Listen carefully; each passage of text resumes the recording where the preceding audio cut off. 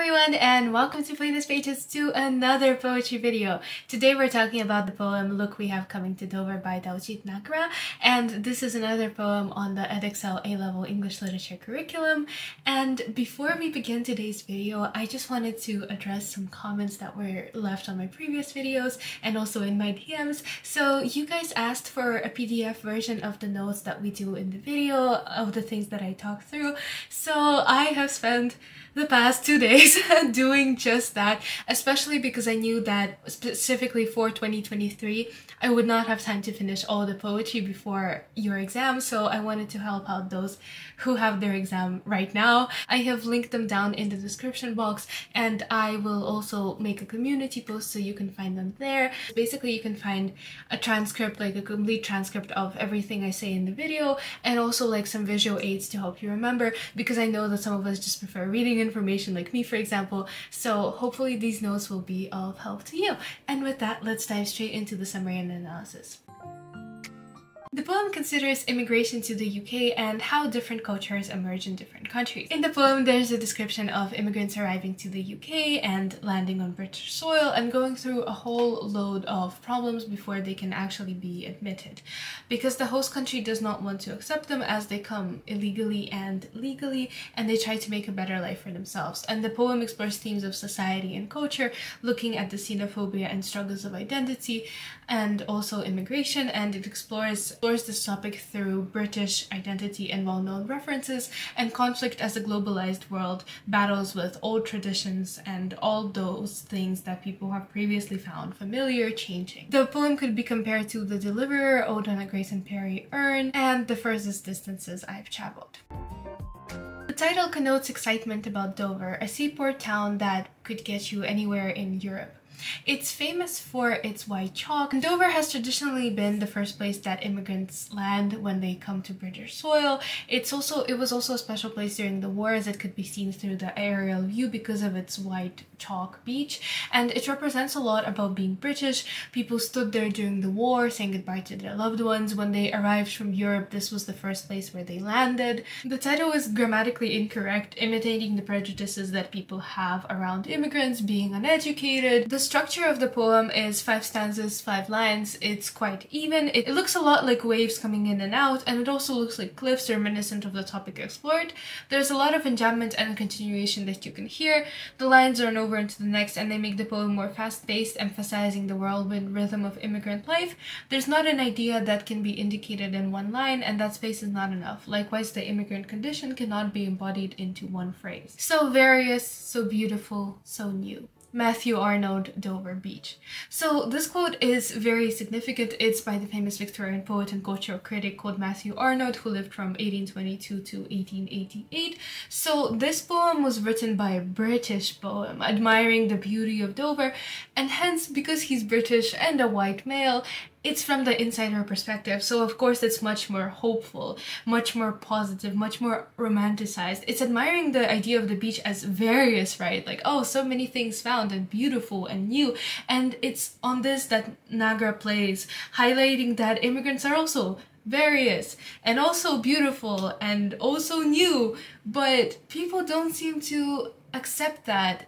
When Matthew Arnold wrote about it, they did, but when an immigrant writes about it, they don't. Stowed in the sea to invade, the lash al fresco of a diesel breeze, ratcheting speed into the tide, with brunt, gobfuls of surf plummed by cushy come and go, tourists proud on the cruisers, lording the ministered waves.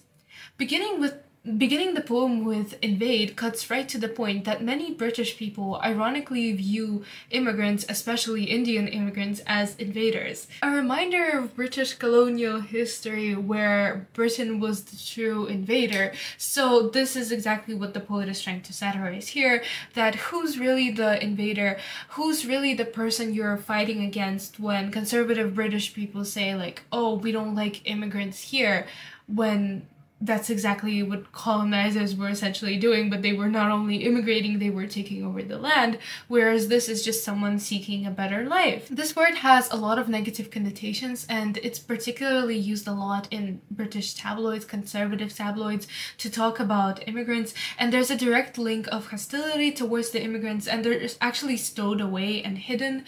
They're not really invading, so whereas an invasion is something like a colonization where people come with guns, where people come to fight and make that land theirs by any cost, this is more people fleeing, and this is what Nagra is trying to express here. Rather, they're seeking shelter, but people don't see them as such. For example, al fresco. So this is a word that's Italian in origin. It means out in the open, and it's usually referred to in the context of like various culture, like paintings and other Italian bits of culture, high culture especially. And here it's used in the sense that the immigrants are taking away the British culture somehow. They're diluting the traditional British values. They're out in the open, stowed away and hidden with the elements lashing against them, and it's a very unpleasant ride where they can smell the diesel breeze. So it's not like they have a very easy journey here, rather it's a very unpleasant one, and they can smell the unpleasant diesel, and they can almost smell the urgency in the air. And ratcheting means a rapid movement of a rising and a falling, and likewise they're trying to make it into Britannia very quickly before someone puts a stop to this, or before they're forced to come back to their native country where things were much worse for them. And interestingly, Nagra actually wrote this poem in 2007 when the immigrant issue was not quite so prominent in the headlines. So in a way, this poem not only foreshadowed but exactly predicted the words that people would continue to use against immigrants, including swarms. Brunt is the worst part of a specified thing, and the worst part of the waves, they're covered with phlegm. So that's the thing that you cough up, and that's how people feel about the immigrants, that they're the dirt and the muck that the sea has spat up, gobfuls, so mouthful of dirt and mouthful of immigrants, they're spat up on the shores unwanted. And the tourists are the ones who are lording over the ministered waves, and lording is a very elite word. It's also a very British tradition to have lords, to have the nobility. And so what the author is saying here, what the poet is saying here, is that isn't it ironic that tourists, when people come on these boats, when they come to briefly stay and then go, then everyone is very welcoming, but when people want to stay for longer and contribute, that's when people start having problems. And it's described as cushy and comfortable, almost as if the immigrants have it easy, as people often say, but in reality they're forced to deal with being on the same level as phlegm. And there are a lot of polysemic words here, and the words have many meanings, but most of them refer to how immigrants are viewed as something that the sea has spat out rather than honored guests. And the irony being, of course, are that tourists do a lot more harm, and they're the ones who are treated in a more welcome way. Seagull and show life, vexing their blarneys upon our huddled camouflage past the vast crumble of scummed cliffs, scramming on mouch as thunder and bladders, yobbish rain and wind on our escape, hutched in a Bedford van. Seagulls and show life are a return to natural imagery, away from the diesel breeze and boats and the man-made things, and there's a sibilance here coupling the animals, because the immigrants are repeatedly dehumanized and treated as animals, and they're seen as some kind of inferior outsider. Ironically, the birds and the fish, although fish don't make noise, but the birds are free to fly around and shout and do whatever they want, and nobody will say anything to them because they're birds. But whereas immigrants are treated as on the same level as these seagulls, and somehow even worse, they have to be the ones who have to crouch down obtrusively and unobtrusively and be hidden. And also the seagulls shout all of these things at them, and it sounds like a meaningless wave of noise because the immigrants do not yet understand English to a level where they can distinguish something. And that's what the poem is commenting on, that's what it feels like. They're constantly being shouted in a language they don't understand. Blarneys is originally an Irish word. It's a term that means that you have the gift of the gab, essentially, so you have the ability to speak well. So even the seagulls have the ability to speak better than them and are valued more. And again, camouflage shows how immigration is taboo and hidden, and the backdrop of all of this are scammed cliffs and scramming, scuttling, moving on mouch, slouch on the dirt left over the rain. So scum shows how the cliffs are now slowly being washed away and eroded by attrition, and because the cliffs are very representative of British culture, that's what the poem is commenting on, that people view it as what is actually a natural change brought about by globalization. People view as a consequence of foreign influence and foreign cultures. And England is of course famous for its rainy weather, and so what essentially they're saying is that everything is washing away and there's all this mulch and all this dirt, and it's a very slippery terrain to get a hold on. So like the immigrants are struggling to make a home for themselves. They're also struggling to move around in this very rainy England, in this completely new and foreign land where nobody is wanting to accept them. A yob is a slang term for an uncultured person, but here it's referring to the rain. So it's again ironizing the word that people used to call immigrants by referring it to the rain.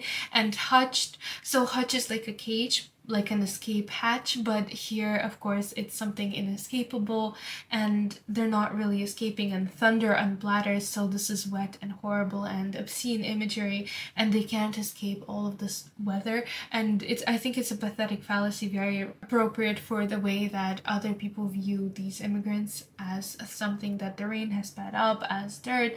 And there's violent and explicit imagery, and it shows how easily immigrant spirits can be dampened by the attitudes of those around them. And a lot of the times people hire Bedford vans to move furniture, but here there's people moving around, showing that they're treated like a commodity thrown from one place to the next. Seasons or years we reap inland, unclocked by the national eye, or stab in the back, teemed for breathing, sweeps of grass through the whistling asthma of parks, burdened, ennobled, pulling sparks across pylon and pylon. We collectively groups all the immigrants, unifying them and stripping them away from their identity.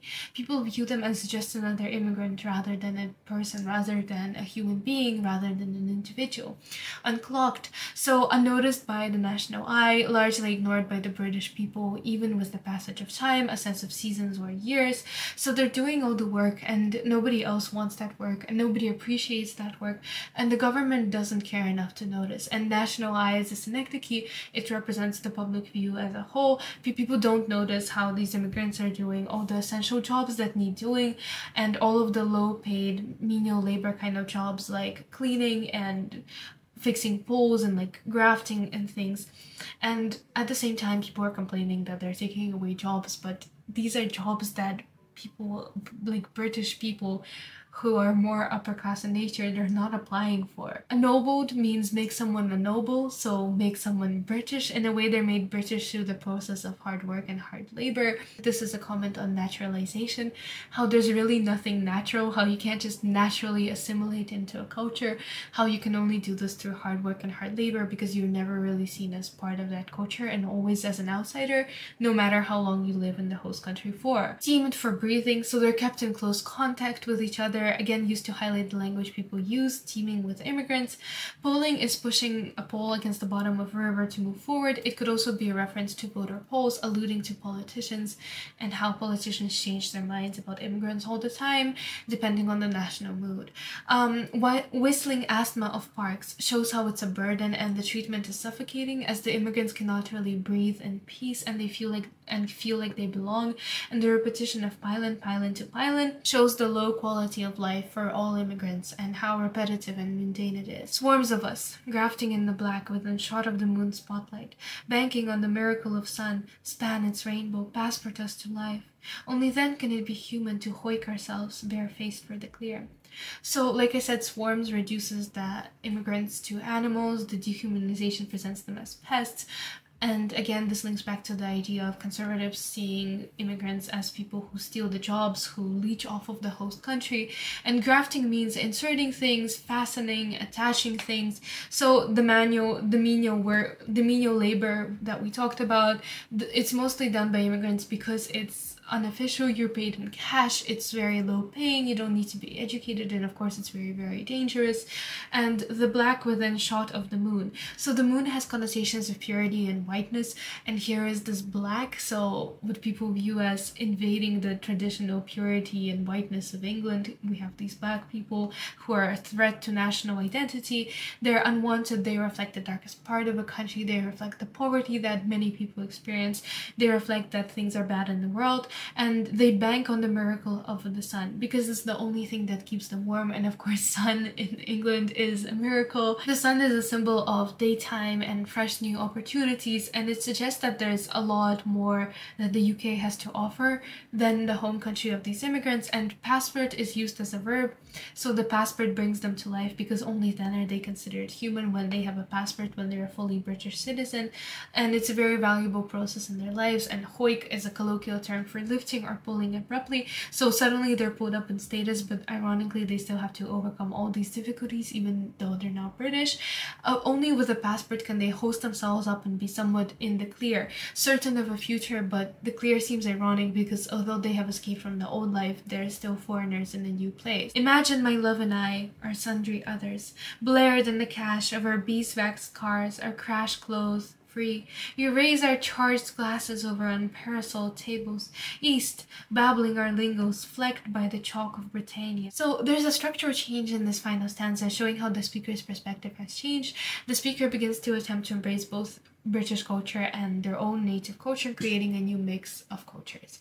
The stanza is heavily enjambed as the speaker talks fast and has a lot to say about their vision for the future. We go from the S sounds that show sibilance, the reference to the C, and perhaps maybe slurs that the immigrant face, and we go into I. So we go into becoming a person, into acquiring a new identity, into becoming British dash ethnic category. So not just being Indian, but being British Indian. But also that I that stands for identity is the I that stands for imagination, because it's a distant and hopeful immigrant dream that only a few people can achieve.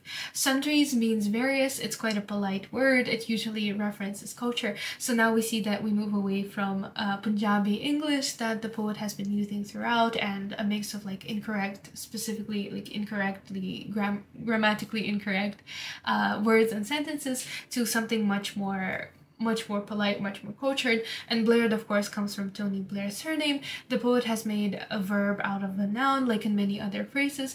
At the time, Blair was quite popular, other than the war in Iraq and in Afghanistan. So in a way, Blair brought cash and income, what the speaker hopes that they could get. And parasol tables. So these parasols were typically used in Victorian times to protect themselves from the sun, to ensure that they were very white-skinned, very pale, and the speaker is hoping that they can sit beneath tables that are unparasoled, so people are no longer hiding themselves from the elements, hiding themselves from the natural world and the nature of a globalized society, and also people not being so obsessed with whiteness and being more diverse and inclusive of admitting immigrants. Lingos and babbling is derogatory, so the languages of the East, and the poet wishes just wants that people could talk in their own language and not be judged so much. And going back to the title was grammatically incorrect, so look, we have coming to Dover, but now we have this very rich and vivid language,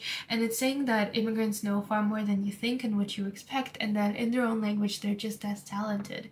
And you only know English, but they took the effort to learn English for you when they didn't have to, because they were escaping a country that was far more difficult, and they faced a lot more obstacles than you can imagine. And the poet is trying to show the effort that it took, and the speaker hopes that someday it will be accepted for them to just sit on an ideal summer day and bask in the glory of speaking their native language while being surrounded by the cliffs of Dover, a traditional British symbol, and feeling accepted and a part of the society.